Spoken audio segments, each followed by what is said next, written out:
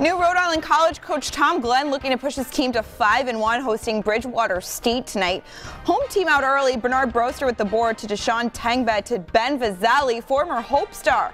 He had a team high 24 points. Then Adam Floyd, he gets to the basket. That's 2 of his 18 points. Floyd then picks up an assist. He finds Justin Campbell down low. Anchormen get the win 77-62. The women also hosting the Bears in the doubleheader. RIC looking to move to a perfect 5-0 on the year. They led in the second half, and they add to it here. Jordan Govan finding Jamaria Castro. 8 points for the St. Andrews grad. A little later, Govan with the nice fadeaway. 9 for the former Durfee star. Anchor women improved to 5-0 with the 48-39 win. All right.